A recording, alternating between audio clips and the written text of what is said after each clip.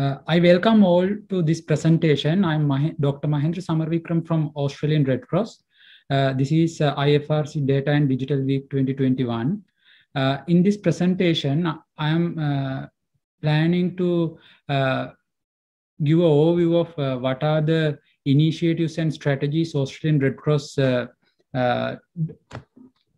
perform in related to data science to enhance its operations, particularly related to data-informed decision-making perspective. So let's start the presentation. In this presentation, I try to give a very high-level overview, and because there are a lot of things to cover. In case of any question you have, please email me, then we can further discuss in detail.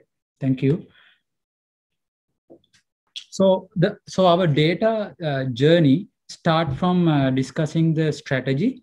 In related to the strategy, I would like to explain how this our data journey aligning with the Red Cross 2030 strategy.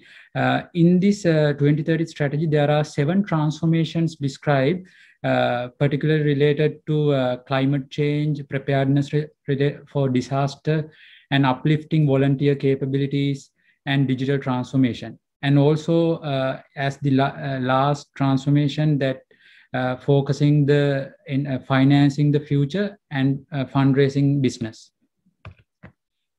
Australian Red Cross try to build the machine learning and AI and the data as a core competency to support the rest of the business. This include enhancing the customer experience, marketing, research, volunteer, and collaboration, and eventually achieving the brand advocacy what we want. In this focus, we have quite diversified data that we can exploit and understand and related back to relationship building with the customers that we will explain shortly. So if you are new to machine learning, in very high level, machine learning is a set of algorithms which can understand the patterns in the data. So if you have historical data, we can use these machine learning techniques to uncover, understand the patterns in the data, and that pattern enable us to predict the future and future behaviors. When it comes to machine learning, we identified that in certain aspects, machine learning models can work as an intelligent agent. In that perspective, Australian Red Cross mainly focus on data science ethics, and particularly we want to aligning with the fundamental principles of the Red Cross, because we understand that if we try to explore data science and AI, that we need to be aware from the beginning that what are the principles that we want to achieve through this intelligence building training models that we want to aligning. So there are many ethical frameworks can be found, but this is just a very popular framework, but we use multiple framework when we are assessing our ethics related to when implementing algorithms. Now, Australian Red Cross looking a full spectrum of the data journey, data-informed decision-making. This include from reporting to optimizing the algorithms, models to predict the future, giving the prescriptive insights to the business to better perform day-to-day jobs. Now, I would like to explain briefly what is the structure of our data science team. In a base of the structure is that IT is actually mainly look after data governance, data security, platform as a service, infrastructure perspective. Data science is on top of IT, there is another layer that we can explore the data within the business. And in this perspective, we have certain capabilities, processes, people work together to achieve high-level business objectives. In this perspective, I would like to focus two capabilities what we recently built. That one is machine learning and AI capability, and the other one is volunteer data science team. During this presentation, you will understand how we utilize these two capabilities. These two capabilities will help, that is used to enhance our business and also supporting the future focus programs like climate change, war and law, volunteer, like research. Now, in related to that two capabilities, the first thing is data science infrastructure. We recently built data lake with machine learning capability. It has also advanced visualization capability. It is a data lake in AWS. The main component in there is SageMaker, which enable us to build machine learning model quickly deploying and testing on the data. At the same time, we are using advanced visualization tools integrated with this platform. Within the platform, there are like diversified data set we can explore to enhance the business. Now, when we are using this data lake, we are focusing multiple dimensions like privacy, security, trust, and also the data and insight modeling capabilities to enhance the value of our data. That is a continuous improvement process because it is, in fact, a complex data science analytics is a complex business process. Now, I would like to briefly explain how those investment strategies and initiatives helpful for enhancing the business. Very like fundamentally that customer experience, personalization, fundraising is very important. In related to Red Cross Strategy 2030 also, financing the future is very important, and that is where these initiatives are very important. Now, our focus in Australian Red Cross is that in Australia, there are large number of charities like 50,000 and more. They all actually try to reach customers.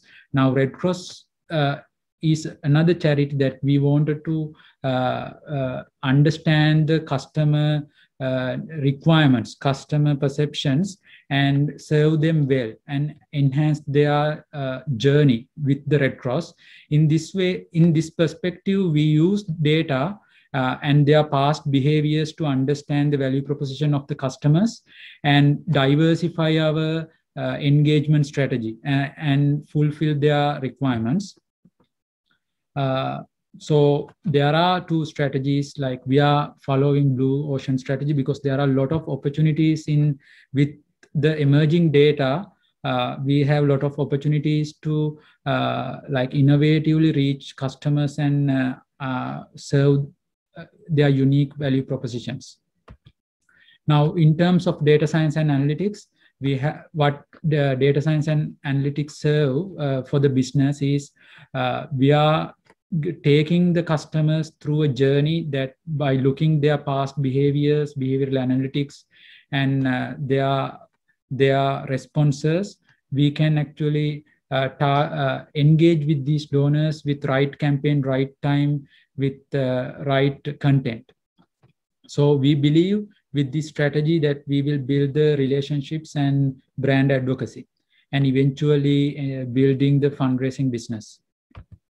Now, there are a lot of models we implemented using machine learning and AI, particularly the personalization recommendation model, customer lifetime value model, retention, segmentation, then sentiment analysis. We are also using proximity analysis with geocoding.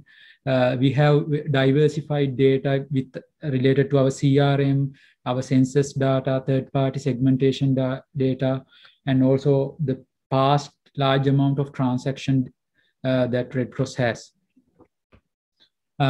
This is a case study that if anyone interested, that we have a context-aware collaborative filtering and recency frequency value ensemble method, which we use to personalize the donor engagement.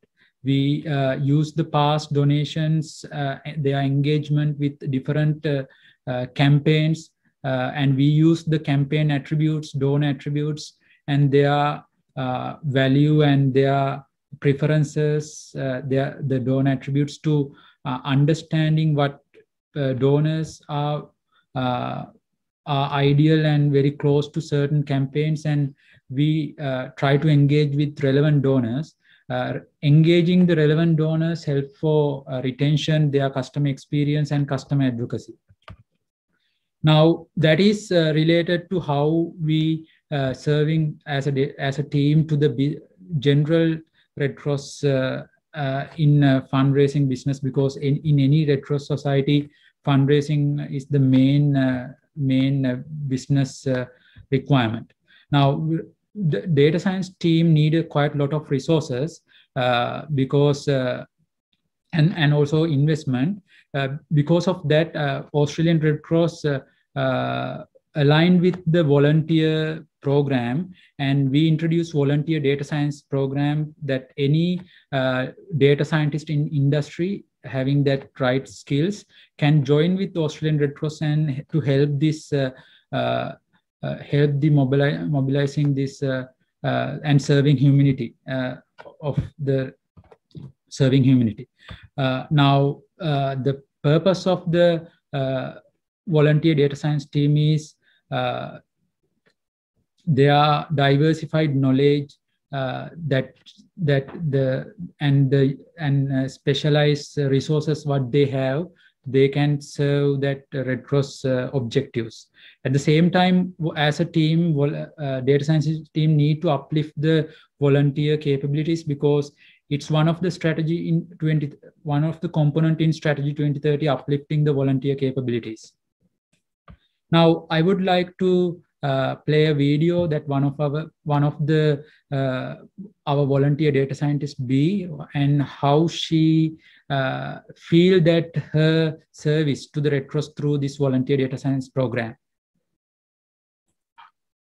Hello, everyone. My name is B. Changam, and today I'm going to be sharing my experience as a volunteer data scientist at the Australian Red Cross.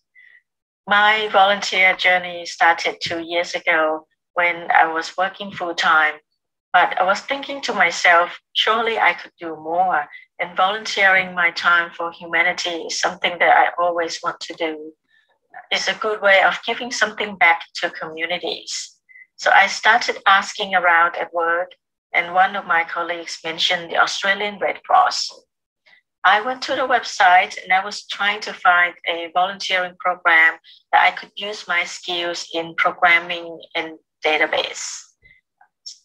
And I found the Volunteer Data Scientist program.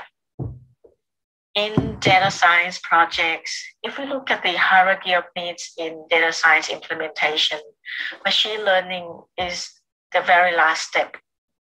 So obviously, before the data can be used in machine learning, some work needs to be done. And I get to use my skills in programming and database to ensure the reliable data flows, effective use of data storing, as well as data accuracy and conformity. So basically, after data gathering, I make sure that the data is ready for machine learning. In volunteer data scientist role, I get to meet new people, like-minded peers, and also I gain a lot of real-world experience in data science projects. I was also fortunate to be involved in a few campaigns, including last year bushfire appeal campaign. During that campaign, I felt that we were so fortunate that the Red Cross has already invested so much in innovation and technology that we were able to leverage from the latest technology like cloud platform. We were able to set something up quickly to ensure that the data is available and accessible. So in my experience, it's very easy to see why innovation and technology can definitely assist in improving quality of lives and help tackle humanitarian issues. Yeah, so that is one of the volunteer data scientists and her feeling that involvement with the Australian Red Cross with our data science and analytics team. Now I would like to explain a little bit about some of the collaborations with certain universities in related to innovation and transformation. Australian Red Cross has multiple partnerships, and in particularly data science and analytics team is partnered with University of Sydney, University of New South Wales, University of Technology Sydney, and Queensland University of Technology. These partnerships actually help in multiple ways, and it is mutually beneficial. In one way, in one side, Australian Red Cross meant that some of the students program to helping universities to enhance their impact, their research impact to the society. So in that way, universities get beneficial when working with Australian Red Cross. On the other hand, Australian Red Cross can enhance the capacity and uplift the capacity in related to science and technology to achieve some of the innovative products and ideas. Now, one of our well-known innovative program is mitigating risks of First Nations people related to climate change. In this project, University of Sydney and University of New South Wales and UTS collaborate with the Australian Red Cross. We presented. So there are two projects actually. I am first explaining. We have a particular program to helping First Nations people. And they are related to climate change. We know that climate change has an impact to all the aspects of social well-being. However, in related to First Nations people and their perceptions, because they are very close set of peoples that very close to the environment, they get huge impact in terms of their cultural heritage, well-being. So what we did a innovative program developing a mobile application for the First Nations peoples to tell their emotions, feelings, thoughts related to climate change, and we can collect this data through a well-designed mobile application for future data analysis. Now let's see how these applications work. If it is well implemented, that might able to integrate with our data architecture, and then we can further process the data and understanding what are the impacts and how First Nations people feel related to climate change. In strategy perspective, this project's aligning with digital transformation, helping like mitigating risk related to climate change, reducing the gap of health and well-being, particularly related to First Nations people. Now let's listen to this video. This is actually presented by, this is a work collaborated with the Australian Red Cross Data Science team and University of New South Wales. They are trying to helping to deploy First Nations people as social scientists to reduce the risks related to climate change.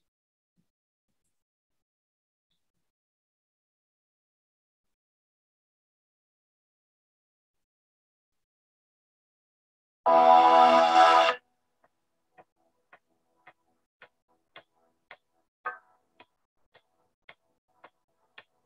project aims to monitor the effects of climate change on Indigenous communities regarding their health, heritage and lifestyle values in order to sustain and preserve their culture, whilst also bringing awareness to climate change and the community group themselves.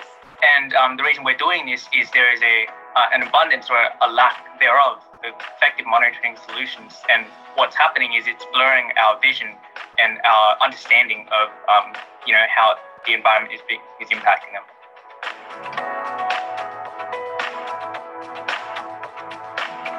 Our solution is to create a mobile application that allows individuals to make entries related to the specific climate change implications that they have observed, and then also to comment on the effects they believe that this implication can have on their community, their cultural heritage, and the environment around them. To promote engagement, we propose to implement a reward system. The rewards will be linked to local Indigenous businesses promoting cultural awareness.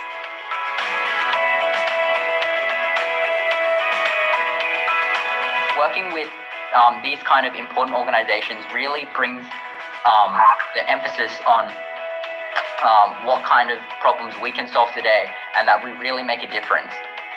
The benefit of working with a real problem, with a real mentor, Mahendra in our case, is like you get actual feedback, and it's a lot more, I suppose, confidence building. This project has given me the opportunity to make a valuable contribution to a project that I am genuinely interested in, and a project which I know has the potential to improve the lives of everyday Australians and also the world at a greater capacity.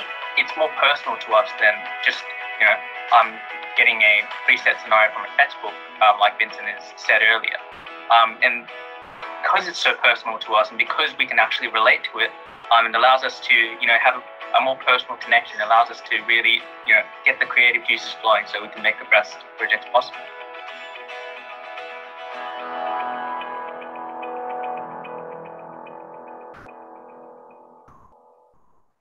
Hello everybody, I'm Joseph, one of the developers who created the application, and I'll be taking you through an in-depth demonstration of our MVP's main functionalities alongside some user stories to give you an example of what our solution is capable of. The application was co-developed with Ethan, whilst the design was meaningfully crafted by both Alice and I.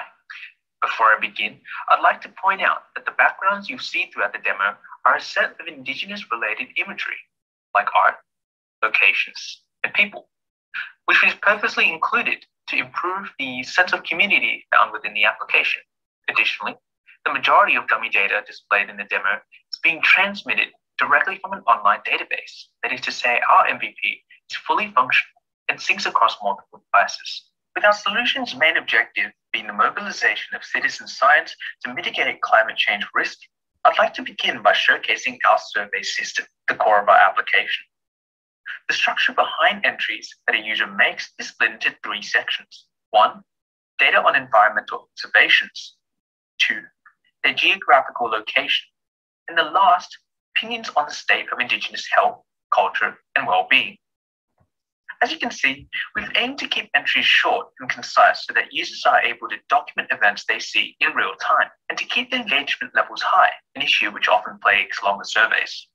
The split into a 2-page survey gives users breathing room, whilst a single input type helps to ensure that files generated for analysis follow a consistent structure.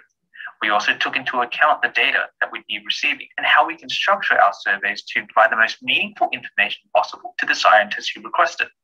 By combining data from all sections, scientists are gaining an understanding of the impact of climate change on Indigenous heritage, but also local in real-time environmental events that may be impacting upon these measures. To ensure integrity when dealing with citizen science, we've optimized for bad data isolation as well, meaning we've simplified the process of identifying and flagging poor quality and inappropriate data that some may send. Imagine you are Clive Bell, a 30-year-old scientist employed by CSIRO to analyze data to find rainfall patterns and trends within Rugby's Lake. As a climate scientist, you would want to be able to monitor data on community sentiment and rainfall levels within the area so that bugs or issues were caught out early before adding new entries was a fast and easy process as well, as exemplified by the consistent design of the sentiment sliders that exhibit the community's thoughts and feelings about how climate change is affecting them as well.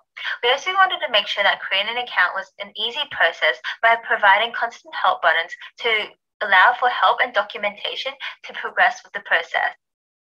Tested these functionalities against 2 different use cases as per the Agile process to ensure any bugs or issues were caught out early before the initial rollout phase. The initial rollout of Custodian, we plan to market in collaboration with local and Indigenous businesses and organizations to widen their engagement with diverse user groups.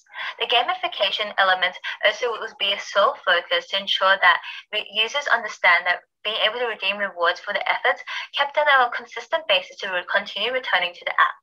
Financially, we wanted to ensure that we have proposed partnerships with government bodies and non-for-profit sectors within the same interest and being able to exemplify that impact that Custodian's purpose is making. We also wanted to ensure that leaderboard was kept as a long-term feature to ensure that users continue to build a community and friendly competition amongst them as well. And being able to exemplify the messaging function also ensures to exemplify how big an impact Custodian users are making on Australia's climate change. Custodian faces risk within its initial rollout and future implementation. To minimize every time a user wants to enter data, this ensures them with the knowledge that they are consenting to sharing their data and having their data stored within the database to be used by the scientific community. The second consideration was the abuse of the system's rewards, and this was to enable a future implementation of a set limit of how many times or how many points a user can accrue according to their location or postcode. The third thing was also the data quality control, and by having structured data fields, it makes it easier for scientists to filter through good and bad data and harder for users to enter bad quality data.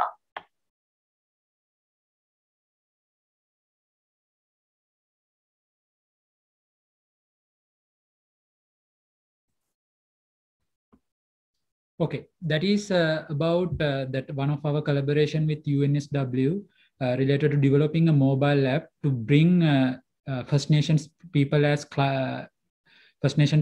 social scientists to mitigating their risks. Now we are partnered with the University of Sydney related to another climate change research. That research actually basically try to understand the climate change impact related by measuring the changes in natural soundscape.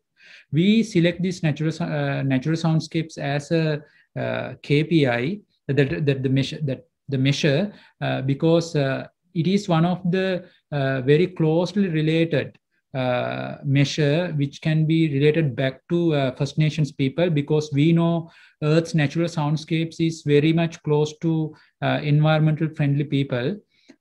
We presented this in the last Climate Red Summit. The title was Mitigating Risk Related to Changing Earth's Natural Soundscapes Due to Climate Change. The climate change is an important research focus to mitigating future risks and vulnerabilities to society. In particular, we are exploring acoustic measurements of the ecological soundscape in regions of Australia sensitive to climate change.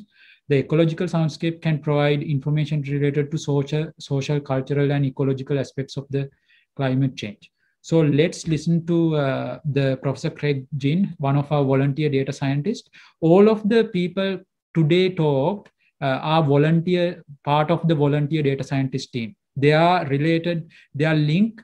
They are in one hand, they are like university lecturers, professors, academics. And on the other hand, we bring them into Australian Red Cross as a volunteer data scientist. Let's listen to Professor Craig Ginn. Hi, everyone. My name is Craig Ginn, and it's a great opportunity to volunteer with the Red Cross and link some university research efforts with the efforts of the Red Cross serving humanity. I am director of the Computing and Audio Research Laboratory here at the University of Sydney, and our lab has over 2 decades of experience in acoustic science and engineering. As an example of our work, we have contributed a spatial hearing aid algorithm for the Starkey hearing aid branded as Acuity Immersion in a commercial context. climate change is an important research focus to mitigate future risk and vulnerabilities to societies. Along these lines, we can work together with the Red Cross to provide benefit. In particular, we are exploring acoustic measurements of the ecological soundscape in regions of Australia sensitive to climate change. The ecological soundscape can provide information related to the social, cultural, and ecological aspects of climate change. In this perspective, we are focusing on the fact that climate change poses a major threat to the health of Indigenous communities and their ability to sustain their traditional life, language, and cultural heritage. Therefore, we intend to monitor the effects of climate change via its impact on ecological soundscapes around Indigenous communities. As a proof of concept, we are planning to measure the acoustics of natural habitats around Indigenous communities and also measure the acoustics within the Indigenous community. In this way, we can explore the interrelationship between the ecological aspects and the social and cultural aspects of climate change. Thank you very much. Hi, everyone.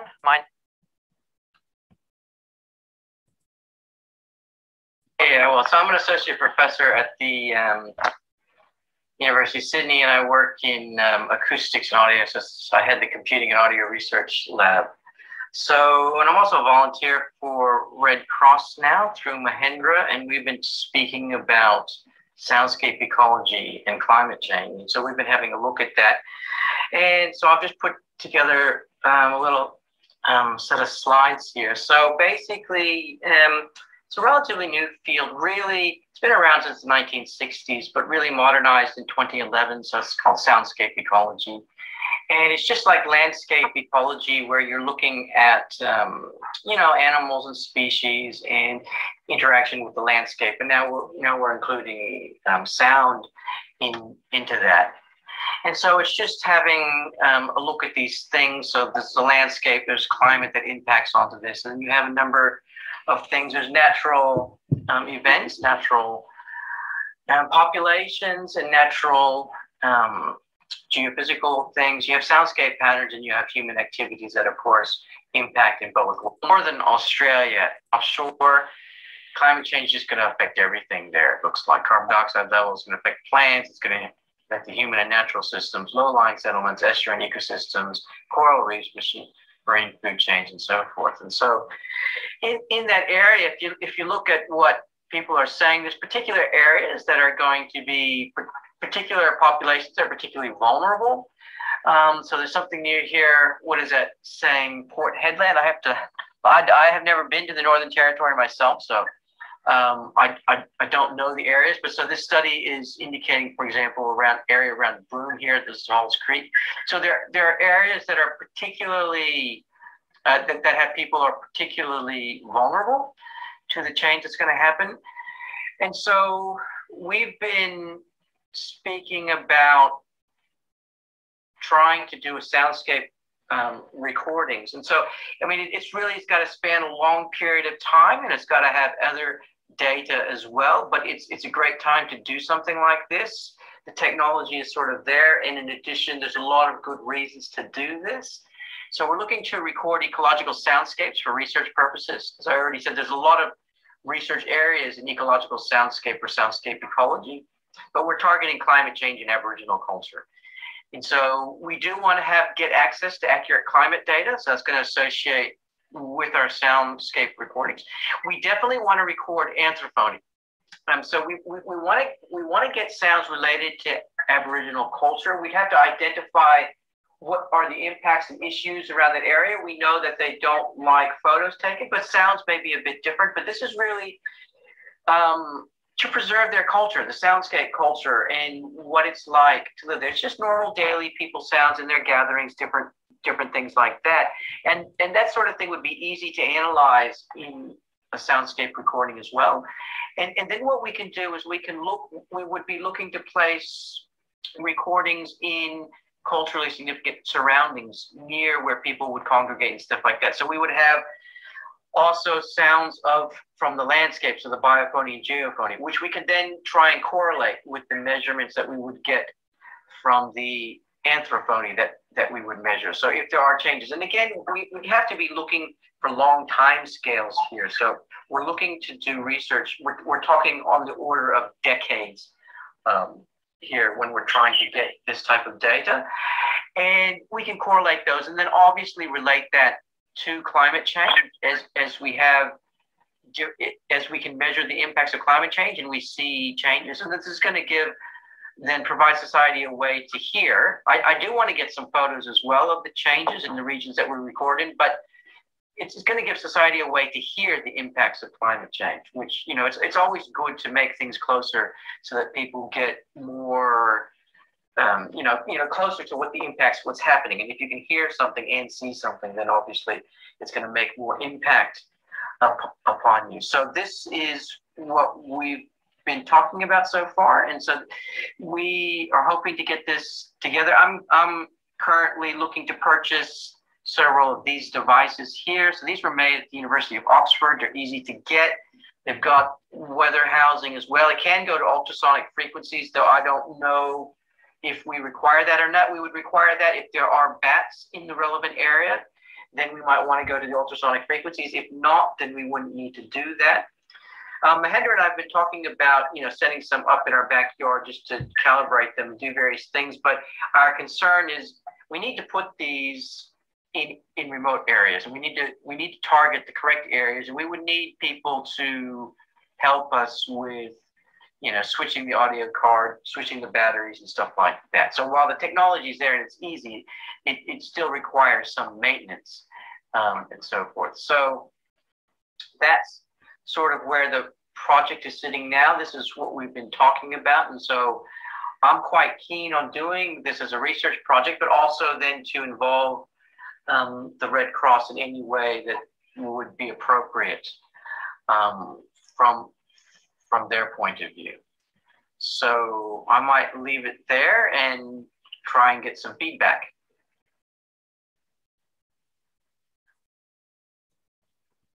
Okay, that is related to measuring natural soundscapes and understanding the impacts related to climate change, and that might have opportunity for look back to the First Nations peoples because soundscape ecology and First Nation people has some relationship. I would like to now discuss a little bit about future opportunities, some of the partnerships we are still building to do certain innovative projects. Now, one project is the Do Good Robotics. We are partnered with Australia's one of the leading robotics and automation lab in University of Technology, Sydney. This is Dr. Ravi Ranasinghe. He's a volunteer data scientist in Red Cross as well. He is working with the data science team to think, is there any opportunity in the robotics and automation domain that to serving humanity? Let's listen to him. Hi, everyone. I'm Ravi Ranasinghe, a senior researcher at University of Technology, Sydney, and also work as a volunteer data scientist at Australian Red Cross. In this collaboration work with Red Cross, my main objective is to serve humanity by bringing our research outcomes to the social benefits. We are one of the largest robotics research groups in Australia with years of experience in machine learning, perception, sensing, signal processing, and sensor networks. We believe that our expertise in these core research areas are very valuable in the pursuit of finding solutions to the impact of climate change, especially to the Australian Indigenous community. We believe there exists a very strong synergy between Australian Red Cross motivations and research values of our university on serving communities in related to the climate change issues. We plan to contribute to gather useful information using various sensors that could be used to identify direct or proxy cues for environmental changes. This is a great opportunity to work with Australian Red Cross and to eventually serve humanity. Thank you. Hi everyone. Similar to the climate change, what he talked about, there are opportunities that making policies because we all know robotics and drone technology, robotics, AI, humanoid robotics are now emerging. They are deployed in different applications, and still Red Cross has a role looking into certain aspects of these deployments and think both in humanitarian and international humanitarian law. There are different aspects that Red Cross can look into this robotics field, and Australian Red Cross is engage with and collaborate with the relevant people who can support this. We still don't know what are the possible opportunities.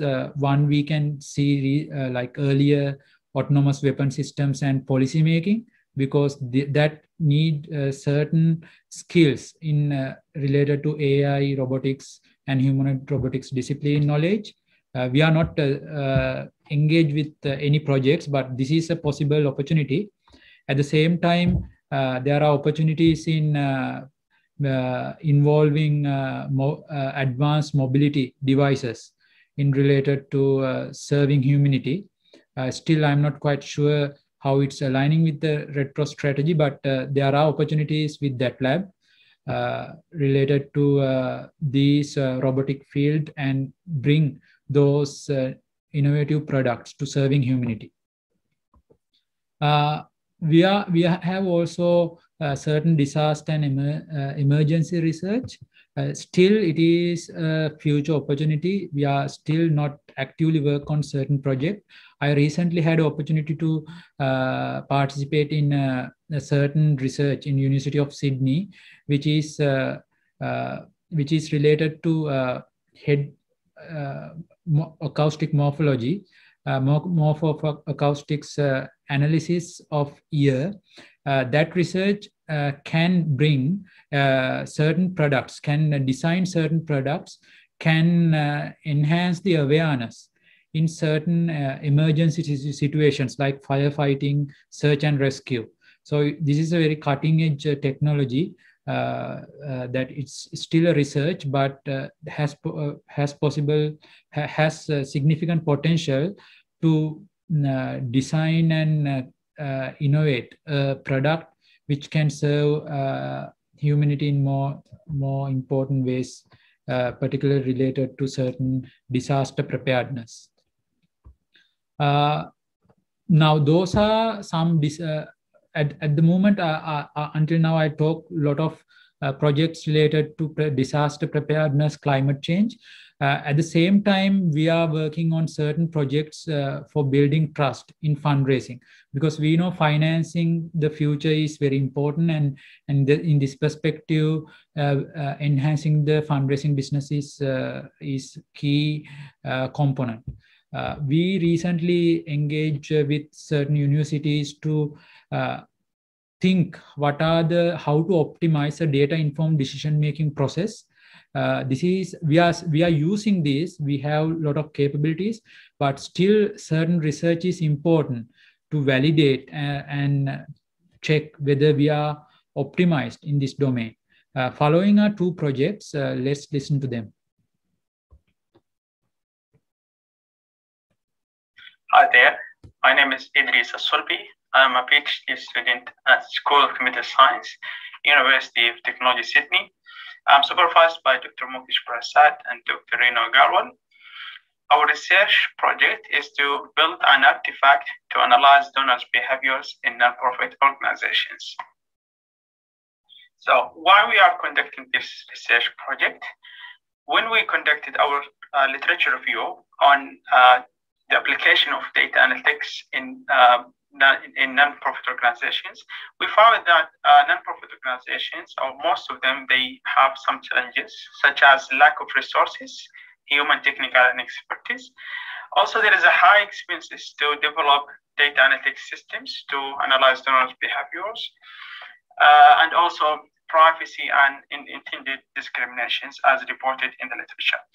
For this reason, 90% of non-profit organizations, they collect data, but this data is unutilized. This led us to be motivated to design a decision support system to analyze donors' behaviors. Donors' behaviors could be donors' intention, donors' frequency, and the same thing will be applied for volunteers as well. The data helps us to resolve certain problems by describing and predicting those behaviors, and also using the machine learning techniques. Also, that can be helpful for non-profit organizations.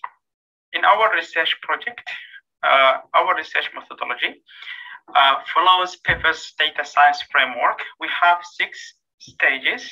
Most importantly, we have an evaluation stage. During this evaluation, we will be collaborating with non-profit organizations, especially data science and decision support experts, to evaluate our framework, our data requirements, our design requirements, our design principles, and our design features, and also to validate the models later on. Our aim with non-profit organizations through this collaboration, we aim to validate our framework in the involved stages, especially the evaluation. The evaluation will include several interviews, and during our 3 iterations in the previous framework.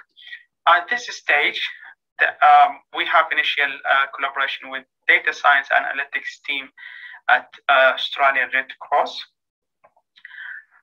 This will help us, by this collaboration, to robust our research project and validating our models with data science decision support system experts in non-profit organizations. Also, this collaboration will help humanity by uplifting data-informed decision-making capabilities for charities. Thank you. Hi there.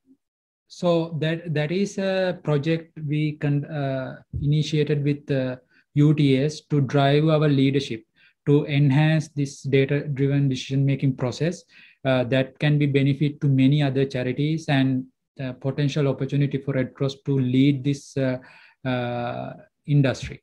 So this is another project to enhancing how organization can improve their strategies in related to decision making. Hi, I'm Rochelle Vinodasinghe, a PhD candidate at School of Accountancy, Faculty of Business and Law, Queensland University of Technology, or QUT, and I'm currently in my 2nd year of study. My PhD research project focuses on understanding how big data influences management and control capabilities in organizations. My supervisors for this research project are Dr. Ogun Yujibashioglu and Dr. Natalie Elms of the School of Accountancy. This research project has been approved by the Higher Degrees Research Committee of QUT and the QUT Ethics Committee as a low-risk research study. There are several reasons that motivated me to initiate this research project. As you know, big data is a popular topic of discussion in many fields. However, very little is known about how it actually adds value to organizations that choose to invest in it. While there are reports on success stories, organizations run the risk of failing to achieve expected outcomes unless big data operations are planned, executed, and governed with care. Without empirical or practical insights, it's hard to improve our knowledge and take the discussion of big data value further. And coming from a management accounting background, I want to explore how organizations use big data as a resource that supports management and control abilities, thereby adding value to the overall organizational performance. While I was exploring suitable case organizations, I identified that the Australian Red Cross had initiated big data and data analytics operations over time. We recognize the Australian Red Cross as an organization which has provided the community a tremendous service over the years. Apart from the ongoing humanitarian efforts, I understand that recent years have brought new and unprecedented challenges to its operations. Being in Australia as a full-time student since mid-2019, I experienced the 2019-20 bushfires that caused catastrophic results to several regions, and then the outbreak of COVID-19, which has disrupted our lives to this day. So despite the distance that the pandemic has created between people, this is a moment that service of non-profit charities is most needed, and a time where strategies of reaching out to those in need must be rethought. Focused on global reach through local action, including inspiring goals, significant global challenges, and several changes, including digital transformation planned for 2030, I believe that the Australian Red Cross will be able to shed some light on how their big data initiatives are supporting these efforts. My research will explore the experience of the Australian Red Cross has had with big data so far. Why is big data worthwhile to an organization such as the Australian Red Cross, and how has big data helped with the management and control capabilities amid such unprecedented challenges? And in general, what can we learn from this experience are some questions that I attempt to answer. By doing so, my study will provide an objective evaluation of the big data initiatives of the Australian Red Cross in terms of how it is impacting management, control capabilities, and ultimately the services that are being offered. I'm thankful to the Australian Red Cross Data Science and Analytics team for this collaboration and for giving me an opportunity to understand the value of big data from a humanitarian perspective. Within my research study, it will provide a unique perspective different than that of a general corporate organization. So this collaboration would add fresh perspectives on what big data means to nonprofit and charities. The insights that I gained through this partnership will indeed be helpful in several ways. For example, it could enhance the academic and practitioner understanding of big data, be useful to further research for future researchers focused on management controls, and will also support humanitarian initiatives by enabling charities that are yet to adopt data strategies to understand and draw inspiration from the big data experience of the Australian Red Cross. Once again, I thank the data science and analytics team of the Australian Red Cross for this opportunity. I'm looking forward to this learning experience. Thank you very much. Yep, so that will conclude our presentation. So I will summarize. So Australian Red Cross Data Science and Analytics team is working to build these machine learning, AI and data capabilities as core competency to enhance the business. This includes enhancing the customer experience, research, innovation, partnership, brand advocacy, future focus program, a volunteer program, strategy, collaboration, and all the aspects. So this is what we discussed right now and how our data science team working to enhance the data-driven value creation. Thank you very much. So if you want any further detail, please contact me. I'm Dr. Mahendra Samaravikrama, Manager of Data Science and Analytics, Australian Red Cross. Thank you very much.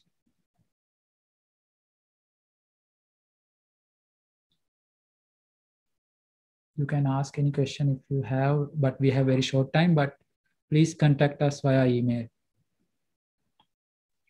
I do have a question, if I may. Yeah, please ask. Thanks. I put it in the chat as well. So my name is Luke Cayley. I'm the Information Management Lead at the IFRC in Geneva. Question is about one of the, thanks for the presentations for all these different interesting and valuable initiatives. Excellent to see the work that's coming and is already ongoing. I was particularly interested because of the role that I play in the project around understanding donor behavior and how a data-informed decision-making process could be optimized. Particularly, well, two things. First, the statistic that 90% of INGOs don't make use of the data that they're collecting? I would love to see the citation, the reference for that, because it's quite striking. And the second one, just to understand a little bit more from the project leads, what you mean in this context by donors, and some of the metrics that you're using to track their behavior. Hope that's clear. Over. Yeah, so our focus is to building a very comprehensive personalization engine. So that include some classification models and clustering segmentation models based on machine learning. We have an operationalized model, like in technical terms, context-aware collaborative filtering, which enable us to understand how certain donors are relates to certain campaigns, how different donors are relates to each other. So the primary focus is utilizing the data that what we already have. We have a huge transactions in our database, and also we are using third-party segmentations. Like we are partnered with GeoTribes organization in Australia to understand certain segmentations. We have Australian census data. So eventually what will happen, we are building machine learning models to predict the certain donors' preferences to certain campaigns, and their predicted donation amounts, their value, all can be uncovered based on the large big data we have. So with that insight, in related to what your question is, data informed decision making, what we can do is we can try to engage the right donor with right content, right time, with right strategy, which will enhance their customer experience. So machine learning is the core capability which bring that insight, because machine learning algorithms like classification models, clustering, they enable certain identify the patterns. Did I answer that your question, or anything missing? Hello? Yes, yeah, thanks. You did answer my question. I think you're talking about individual donors rather than donor entities, organizations. So that's interesting to know. The second question I was asking is around the citation for the 90% of INGOs don't use the data that's available for them. I mean, firstly, thanks a lot.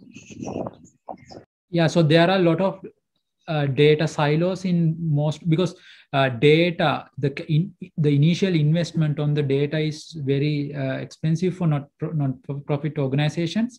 There are quite large amount of data silos. Building this kind of data lake requires certain efforts, time, resources.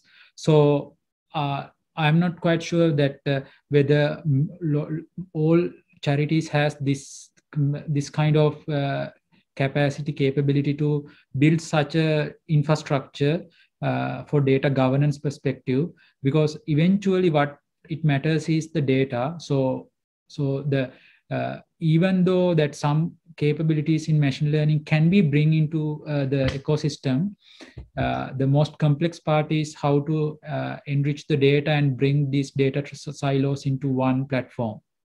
So that is the main reason that 90% of data cannot be used. That makes sense. And it's great to learn a little bit more about how you've achieved that level of data governance. I'll be in touch, and thanks a lot for the presentations today. Yeah. Thank you very much. So if there are no questions, we can finish this meeting. I will share this presentation if possible, if there is an email or anything for the participants. So please keep in touch, and we are happy to share all the knowledge what we have to enhance the other Red Cross societies. Thank you very much.